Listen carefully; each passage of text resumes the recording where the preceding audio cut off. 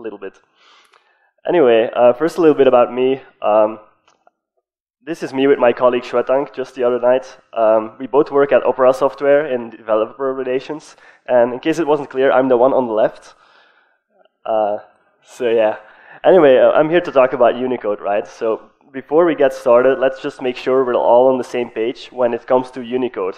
I'm going to throw some terminology at you, just a couple of keywords that you need to remember because I'll be using them throughout the rest of this presentation. Don't worry, it's nothing big. So what is Unicode exactly? It's easiest to think of Unicode as kind of a database that maps any symbol that you can think of to a unique name for that symbol, the canonical name, and also a unique number for that symbol. This number is called the code point. And now this seems fairly simple, but it's actually really useful and very powerful, because this allows you to refer to any given symbol without having to use the symbol itself. You can simply refer to the code point, the number, and then everyone can look that up in the Unicode standard and they will know exactly which symbol you're talking about. So for example, there's the Latin capital letter A, which has the code point U plus 0041. Now, code points are usually formatted like this. So they get the U plus prefix, and then they're followed by a number of hexadecimal digits. Usually they're zero padded up to at least 4 hexadecimal digits as well. But it is possible that there are more hexadecimal digits. So another example is the Latin small letter A. This is a completely different symbol, even though you might think that they're related because one is the uppercase version of the other. But because they're separate symbols, they each get their own unique canonical name and they're each unique code point. So yeah, it's just like that for any other symbol. Like there's the copyright sign in Unicode, there's the Kannada letters, they each get their own code point really. And then there's some code points who get, for who you need more than 5 or 4 hexadecimal digits to represent them, like the tetragram for center, for example. Code point is 1D306. And then there's also the pile of poo emoji and many other emoji. Actually, you need more than 4 hexadecimal digits to represent those. Now, Unicode contains a lot of code points. The range goes all the way from O to 10FFFF. So that's a little bit over 1.1 million code points. That's a lot of them. So to keep things a little bit organized, it divides these code points up into 17 so-called planes. And I'm not going to bore you with all the details of all these different planes, but the first one of these planes is pretty important. It's called the BMP, or the Basic Multilingual Plane. And it ranges from O to FFFF. So why is this plane so important? Well, it contains all the most commonly used symbols. So for example, if you're writing an English document in text, you probably won't need any symbols outside of this BMP range. Even if you're writing a text document using the Kannada script, you probably won't need any code points outside of the BMP. That's why it's so important. It contains all the most commonly used symbols.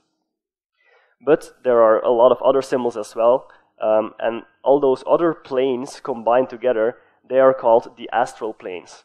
So together, these planes, they contain about 1 million other code points, so the vast majority of all Unicode code points lies within those astral planes. But it's just that the most commonly used ones are all part of the basic multilingual plane. And that's why a lot of people tend to focus on the basic multilingual plane only. And that's where a lot of mistakes happen as well. So I have this other presentation titled JavaScript has a Unicode problem, where I explain some of these issues involving those astral symbols in JavaScript strings.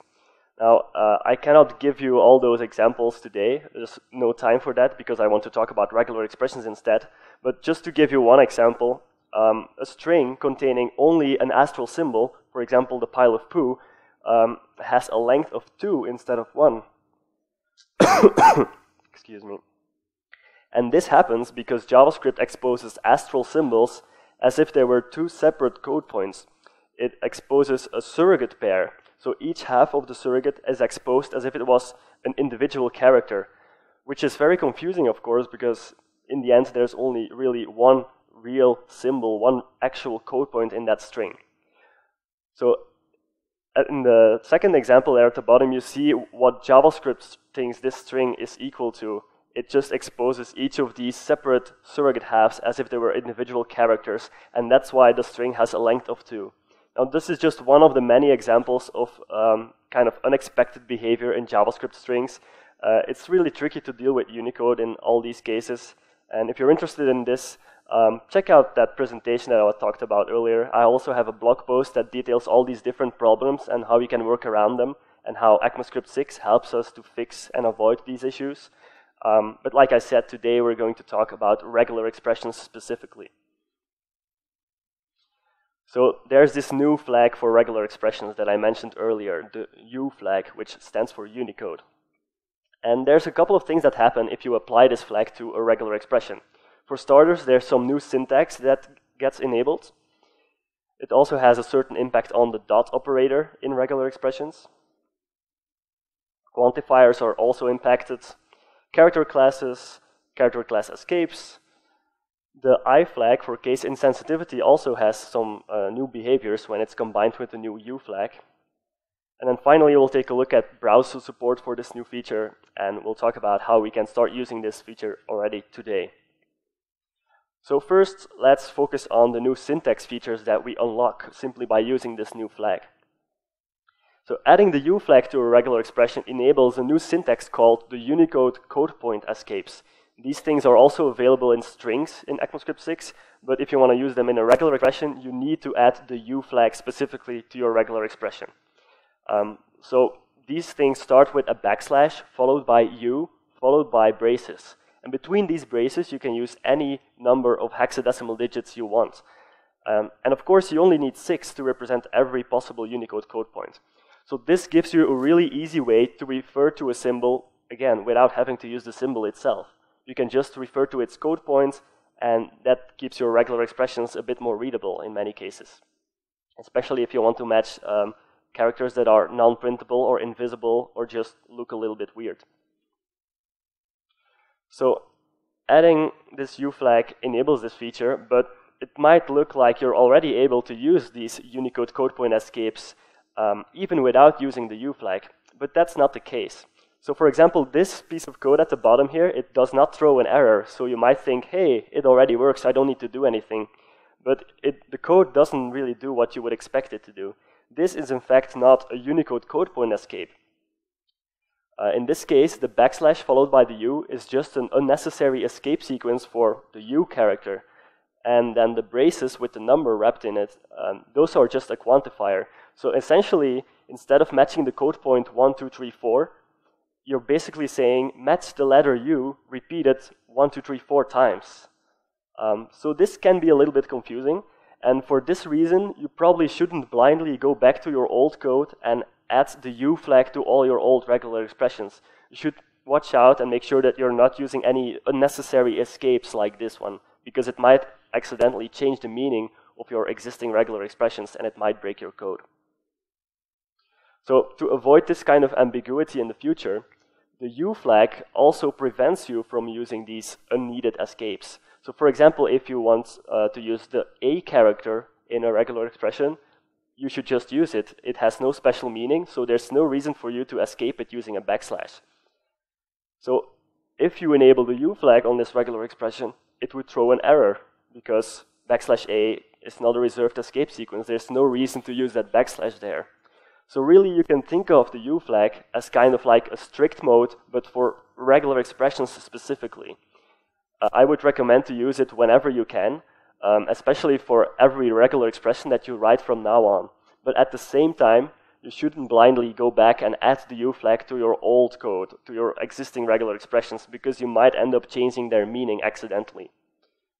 So you should review each and every regular expression individually before you add the U flag to it. Now let's talk about the impact of the U flag on the dot operator.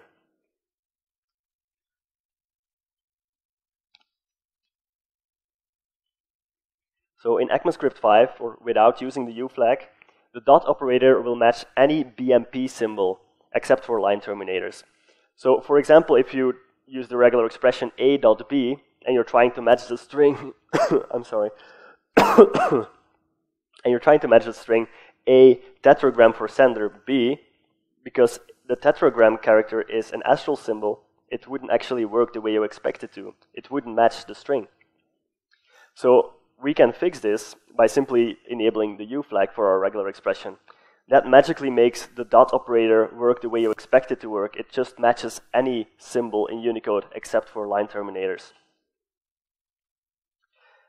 Now, another thing we should talk about is the impact the U flag has on quantifiers. Now, quantifiers are things like the asterisk and the plus and the question mark and those braces with numbers between them.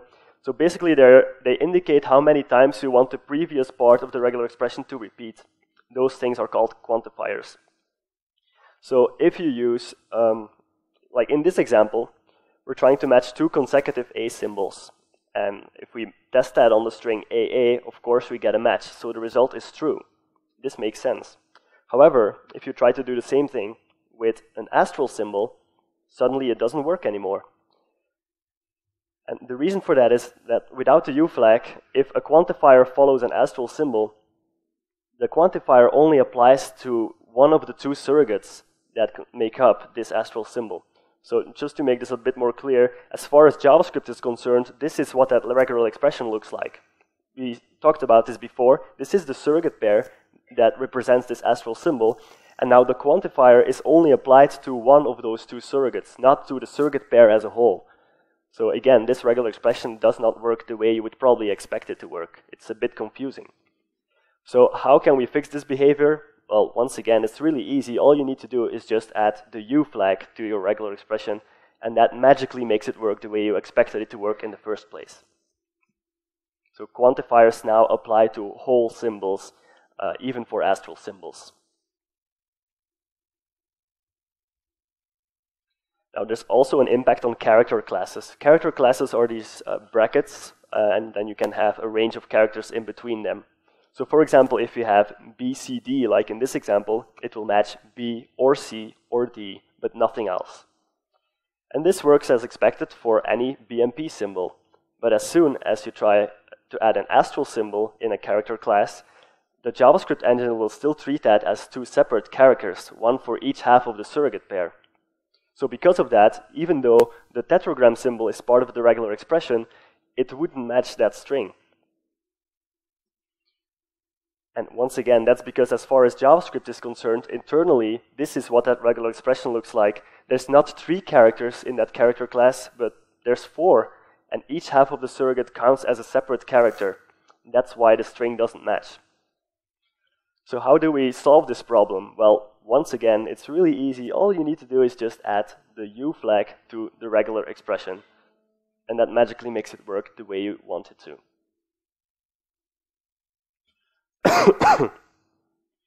So this also means that whole astral symbols can be used in character class ranges.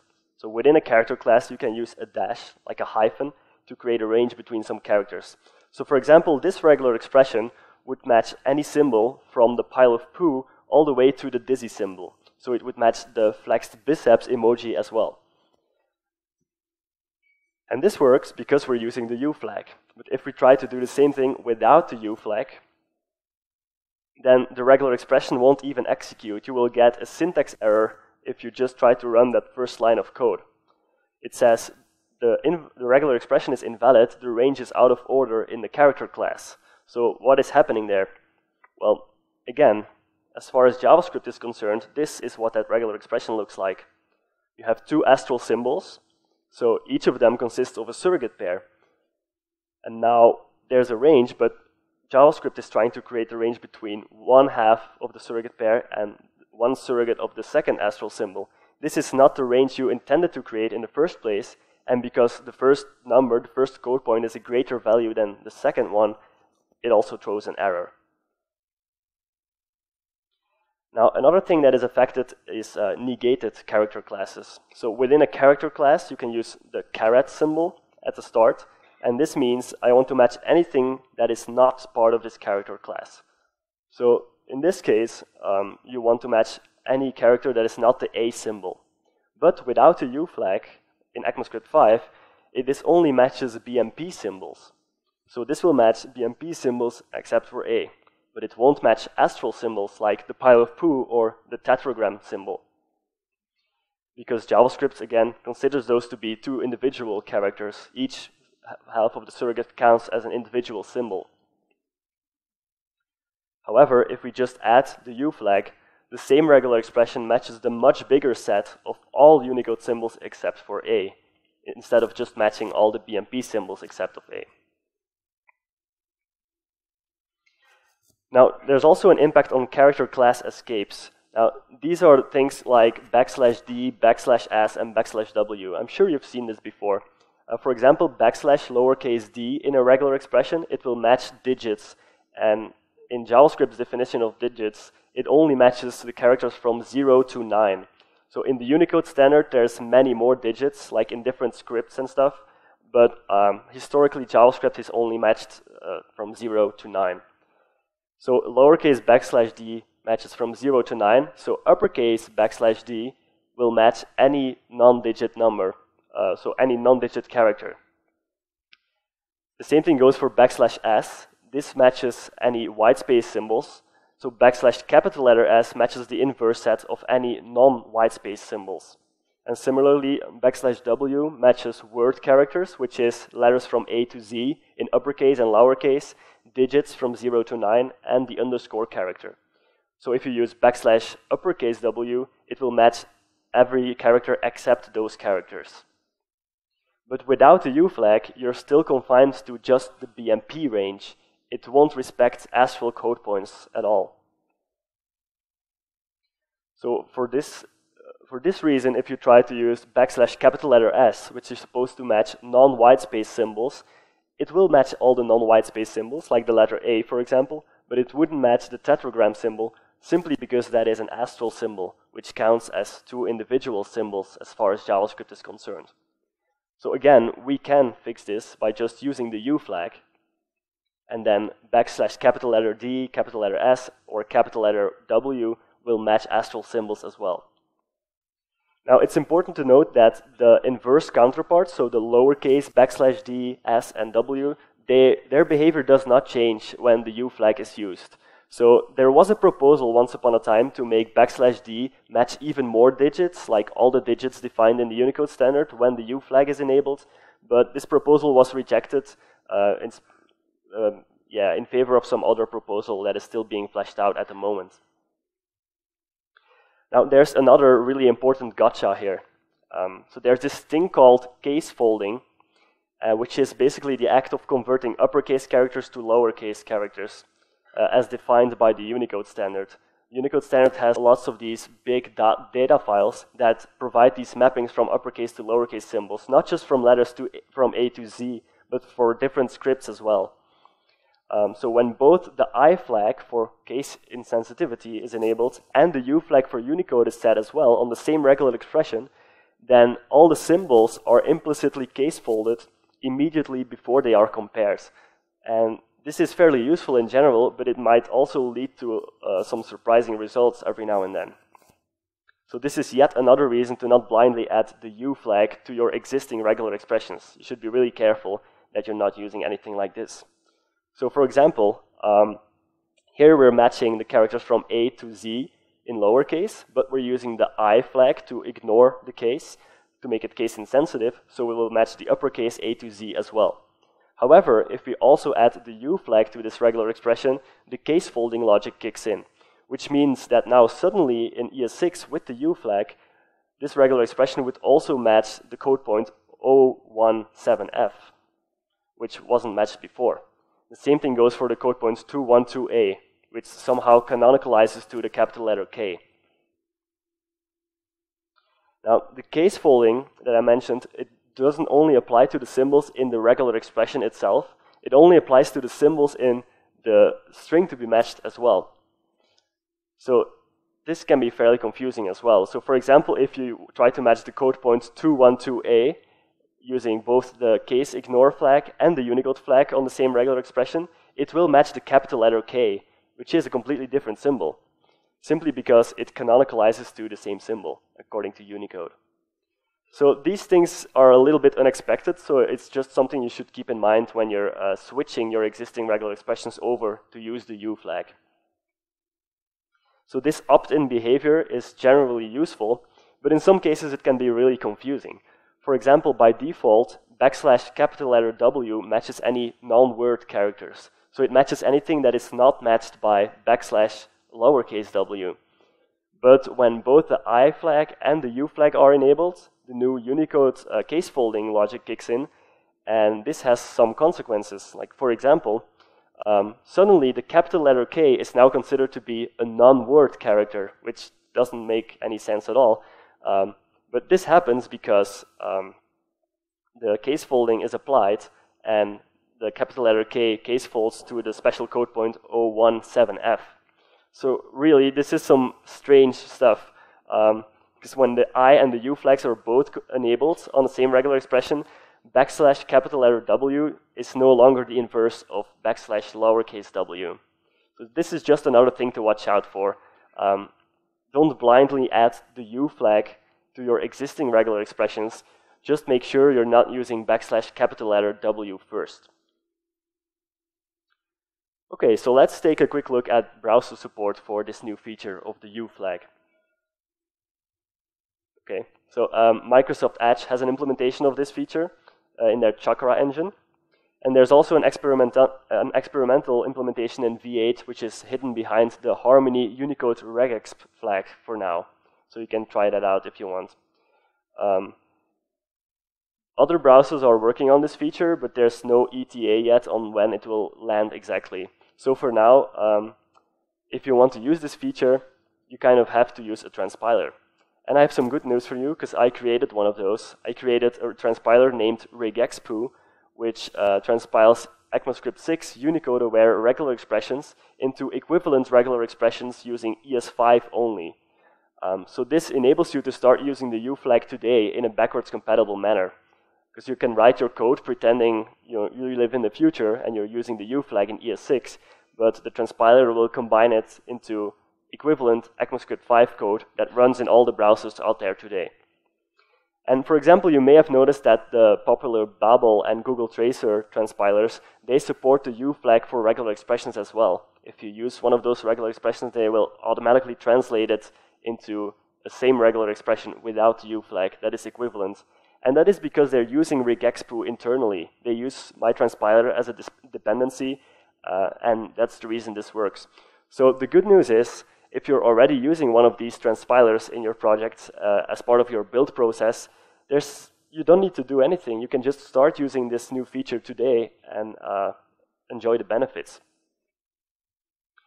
So just briefly, I would like to explain how RegExp works internally. So first, we start off with some JavaScript code, right? So the user writes code in ECMAScript 6. They might be using some other new features like arrow functions, generators, some new syntax, but they might also be using regular expressions with the U flag enabled. So the first thing we do is we take that JavaScript code and we parse it into an abstract syntax tree. And RegExp uses the Esprima parser for this, but you can use any parser you like as long as it has equivalent output. Like, for example, the Acorn parser, if you prefer using that instead, that's fine, it will still work. The second step is to go through that abstract syntax tree. This is basically a JavaScript object that represents the JavaScript source code, but it makes it much easier to just walk through the tree rather than having to parse the JavaScript myself. So I just walk this tree looking for regular expressions that have the U flag enabled in this abstract syntax tree. Once I found one of these, I parse that regular expression into a regular expression abstract syntax tree. So I need a different specific regular expression parser for this, and I decided to use the RegJS parser project for that. This used to be an ECMAScript 5 JavaScript regular expression parser, but of course I wanted it to support ECMAScript 6, so I started contributing to the project. I added support for Unicode code point escapes, I added support for the U flag, and then it was good enough to use in RegExp. So once we have our abstract syntax tree that represents each and every part of the regular expression, it makes it really easy to look at each and every part individually and translate it in another way without having to use the U flag. So that is the next step that RegExp does. That is basically the core functionality. And I'm using two separate tools that I wrote for this. The first one is called Regenerate. And basically, regenerate is a build script that allows you to easily create a regular expression that matches any number of symbols. So you can just give it an array of symbols or code points, and it will turn that into a regular expression that matches only those symbols. It's fairly powerful, and I'll show you another example of this later. I am also using the Node Unicode data packages. So the Unicode standard has a lot of these data files. For example, it contains information on different categories or properties of characters. It contains information about different scripts. For example, if you want to get a list of all the characters in the Unicode standard in the Kannada script, you can do that. The Unicode database has separate data files for them, so you can parse those files and then use that data in your scripts. So I just wrote a small script that parses those data files and turns them into valid JavaScript arrays that you can directly use in your code. I'll show you an example of this in a second as well. So once we've translated this regular expression with the U flag to an equivalent regular expression without the U flag, it's time to update our regular expression abstract syntax tree. Once we've done that, we want to turn that regular expression abstract syntax tree back into a regular expression literal, back into a string basically, so that we can inject it back into the abstract syntax tree for the JavaScript code. And for this, I'm using the recast program. It makes it really easy to loop over abstract syntax trees and update them as you go along. And then finally, we have our updated JavaScript abstract syntax tree with the new regular expressions without the U flags. So all that's left is just transforming that back into JavaScript code. And this is also something that the recast program does. So that's basically how RegExp works. Like I said, it's being used in both Tracer and Babel. So check it out and try to break it and let me know if you do manage to break it. Now, there are some things that even ECMAScript 6 with the U flag cannot do natively. So for example, it's a very common use case to want to match a certain set of characters. For example, let's say you want to create a regular expression that matches all the Kannada symbols. There is no built-in way in the JavaScript language yet to directly use these Unicode properties in your code. For example, the Perl regular expression library has a feature like this. You can just use \p and then you directly use these scripts and properties in your regular expressions. But because JavaScript doesn't have this yet, I'm actually working on a proposal to add this. But for now, we're stuck with using a solution like this. So you can use regenerate, the library I talked about earlier. You can combine that with the Unicode data packages that I mentioned as well. So in this case, on the second line, I'm just getting an array of all the symbols in the Kannada script according to Unicode version 6.3.0. And then I'm simply feeding that array into regenerate, which then turns that list of symbols into a regular expression that only matches those symbols. So effectively, this is a regular expression that only matches the Kannada symbols. Now imagine having to write such a regular expression by hand. It would probably be a very tedious and painful task. And also imagine what would happen if you have to update this regular expression. There is a new version of Unicode being released every year, and sometimes, it happens that new characters are added to an existing script. In fact, the latest available Unicode version is version 8. So let's imagine we have to update our regular expression to version 8. If we had to do this manually, without having this small build script of 4 lines, it would be really painful to do that. However, now that we have this small script, all we need to do is just update the version number to version 8, run the script again, and just like that, we have an up-to-date regular expression compatible with the latest version of the Unicode standard. So, in summary, I would say use the U flag for every regular expression you write from now on. Use it whenever you can. But at the same time, don't blindly go back to your old existing regular expressions and just add the U flag everywhere, because you might accidentally change their meaning and break your code. So be sure to carefully review each and every regular expression before you do this. Also, you should really use a transpiler, because otherwise your code will not work in most browsers today. And of course, you want code that runs everywhere.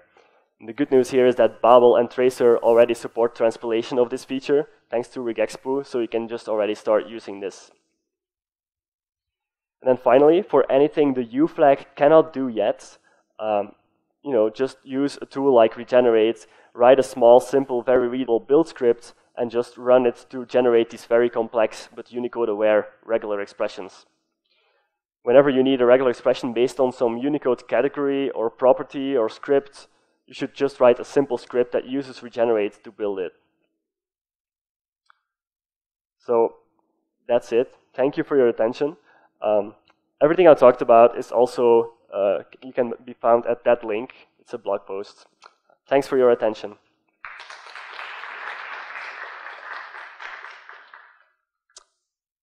Looks like I'm a bit ahead of schedule, so if there's any questions, I'll be happy to answer those now. Hey, Mathias, here. Yeah. Hi. Hi. What's your favorite and Unicode character, and what's the Unicode character you hate the most, as in it caused you a lot of trouble to rewrite your code? Well, my favorite example of a Unicode character is probably the pile of poo, because it's so popular and everyone immediately recognizes it. Like, if you give a presentation and you try to preach for Unicode support everywhere, no one really cares, but as soon as you start mentioning emoji and piles of poo, then everyone wants to support that, and they want to update their databases, they want to write their code and update their fixes and stuff. So really, emoji is like a gateway drug to full Unicode support, I think. And what was your second question again? Which is the Unicode character that troubled you the most? Well, there's a bunch of them, actually. I guess I have a custom keyboard layout, so I can easily type the pile of poo character without having to copy paste it. So I like to enter that in, whenever I'm testing an open source project or whatever. So that way I do find a lot of bugs. So I guess you could say it's the pile of poo once again. Thank you. Hey Mathias, this is Ashwini Shankar. I have a question here.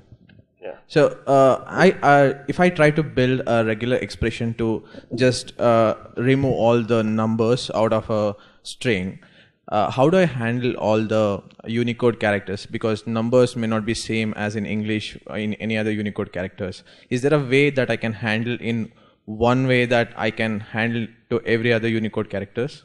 Yeah, that's a very good question. Let me just go back to one of the previous examples. You would have to write a script for now, similar to this one, where instead of reading out all the symbols in the Kannada script, you would have to look for the digits property in Unicode. And yeah, basically the rest of the script would be the same. So it's a huge list of all the Unicode digits in different scripts. You would get it automatically in just one line of code. You feed it into regenerate, and then it turns it into a regular expression. And I've actually created this regular expression before when I was working on the proposal to make \d match these symbols as well. The proposal was rejected, but I can tell you the regular expression is a bit bigger than this one. It's like it would fill up the whole slide. But that's what it takes to support full Unicode, I guess. Sure, that helps. Thanks, Mathias. Yeah, cheers. Hello, I have a question. You said we can use U flag over there. It won't slow down the state machine. I have number of characters over there, and it convert every character into the Unicode. Then it will match or Unicode.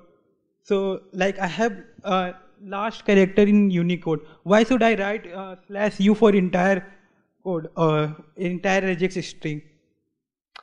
Are you asking about performance? If it performance slows it down. I haven't had time to benchmark the Edge implementation yet. I've done a little bit of work with the V8 implementation. I did some reviews there. And of course, there's going to be a certain performance impact the more characters you're trying to match, the slower it's going to be.